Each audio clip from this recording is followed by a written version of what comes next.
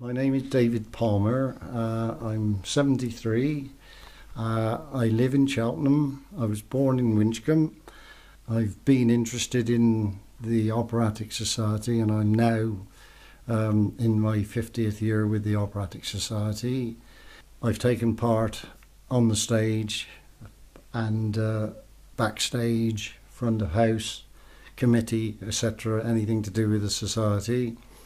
But along with that, I also worked backstage on a voluntary basis at the Opera House, as it was, and later the Everyman Theatre.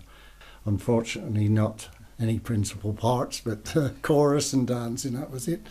And thoroughly enjoyed it. Worked with many great names of the theatre down there. And I'm still involved at this present time. Dame Cicely Courtnage, a great of the theatre, and Jack Holbert, I worked with those twice.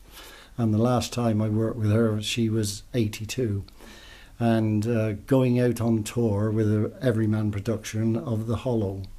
And poor old Jack, he could hardly move, let alone get on the stage.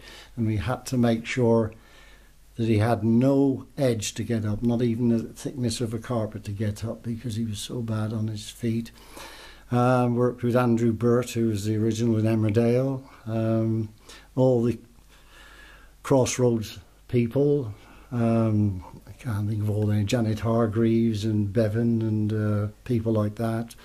A lot of Coronation Street people have been down, one or two every Emmerdale. A Hinge and Bracket I've worked with many times, and I used to go in on a Sunday after they finished, because the one that sang had a Jaguar car, and he used to raid the antique places up at Ken Shave's Antique Market up in Suffolk Road. And so I used to go down and help him load his car before they went off, because the one who played the piano, he never lifted a finger. I've worked with Dame Marie Rambert when she was alive, and used to come regularly, and I've worked with the Royal Ballet. Great names, Cyril Fletcher, I've worked with many times down there backstage, and a lot of other names, Sonny Farrer, Derek Roy, old names, comedians from the past who were wonderful to watch. They'd come out onto that stage, and they'd have this 700, 800 kids just where they wanted them. It was, it was wonderful to watch.